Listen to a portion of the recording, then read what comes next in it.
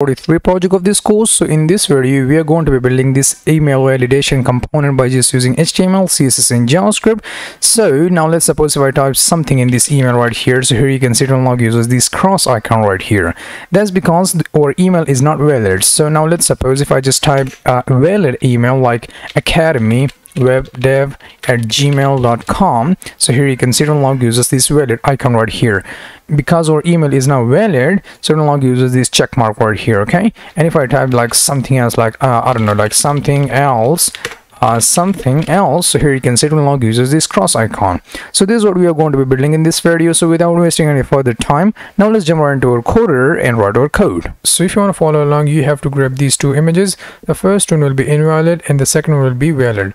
Okay, so link will be in the description if you want to go to my GitHub repository. So now here I'm gonna just create 3 files, give a name of like index.html, then create one more style.css, and then the third one will be for app.js for JavaScript. So now let's just make our visual recorder a little bit bigger so that we can see everything a bit better. Alright, so this is our HTML, and now the first thing I would do is I'll just write an email validation as a title and then link it with my CSS and also with my JavaScript. Okay, so now let's just hide our metas, right click on it, open with live server, and now we are good to go. So as HTML, we are going to be writing first of all a form with the class of main form. Okay, and then the action will be goes to nowhere, and here we are going to be just writing like input, and the text, the type will be text, and the ID will be just like input box. Okay, and then we are going to be providing our placeholder of your email save it, and this is how it looks like right now. So now let's jump right into CSS, and now let's just do our styling. The first thing I would do is I'll select everything and I'll provide a margin of 0, padding of 0. This will be our resets, box sizing of border box, and font family will be sans serif. Okay, and you can choose whichever kind of font you like.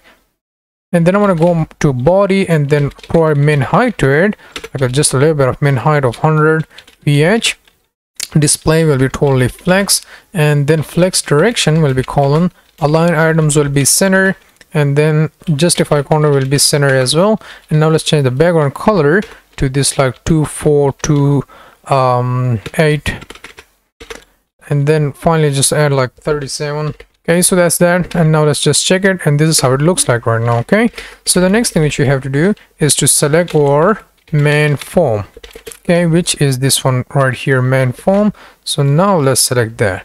All right, so inside there we are going to be providing like position of relative, and width will be 380 pixels. So now let me just write there, and padding will be just 25 pixel maybe, and then background, let's just change the background to 151 and 826.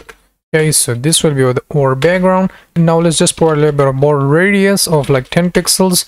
Display will be flex, justify corner will be center, align items will be center as well. So once we save it, and now here you can see this is how it looks like right now. And now let's jump right into body.main form and then select our input, which is inside this form right here. So now let's just provide a little bit of position of absolute to it. Top will be 0, left will be 0, width will be 100%, and height will be 100% as well. And then we have a background of not just color but background of none, outline of none, border of none, and then finally we are going to be just adding a padding of 15 pixels. Okay, and then color will be totally white. Display will be flex, justify content will be center, align item will be center. Save it, and this is how it looks like right now. Okay, so the next thing which you have to do is that we have to select this placeholder right here, and now let's just style that. So for that we are going to be writing, first of all let's just select our body, then main form, and then input, and then placeholder. Okay, and now we'll just provide a color of totally CCC, and font weight will be 400, and then font size we have is 14 pixels. Save it, and this is now it's look like right here.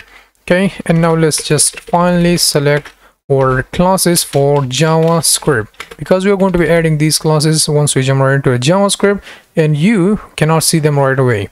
So we are going to be writing a form if this form is invalid, so we want to provide a before stat to it. Okay, so we want to provide like content will be nothing, position will be absolute, right will be just 14 pixel, and then the background will be just URL. And now here we have to just choose our background, which is these images and this invalid. And now let's just write like no, repeat, and also center. Okay, so that's that. And now just write a background size of cover, because we want these images to be cover, and also the width will be just 22 pixels, and the height will be also 22 pixel height.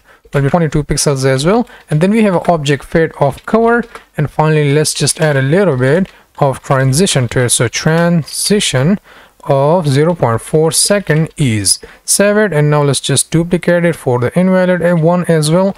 Duplicate it, and instead of valid, let's change it to instead of invalid, let's just change it to valid. That's what I'm talking about.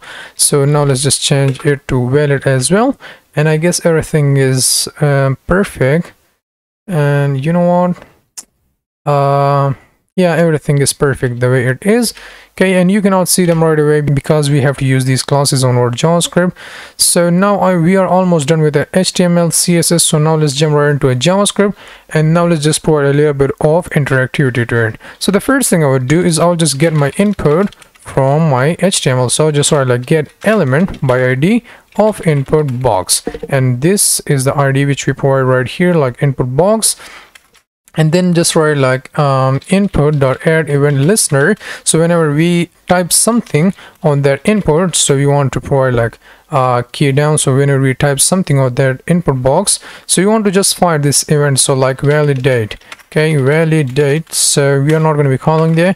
So now let's just create this function like validate, and now inside there I'm going to just write like log of hello or hello, save it. And now let's just open it. If you type something in it, so here you can see it will now gives us this hello right here. Okay, 3 times because we typed 3 times in it. So this is that. The next thing which you have to do is to remove this console log from there, and let's just write or form. It will be now equals to document dot query selector. And now let's just get our main form, which is this form right here, this main form. And now let's just write like let pattern.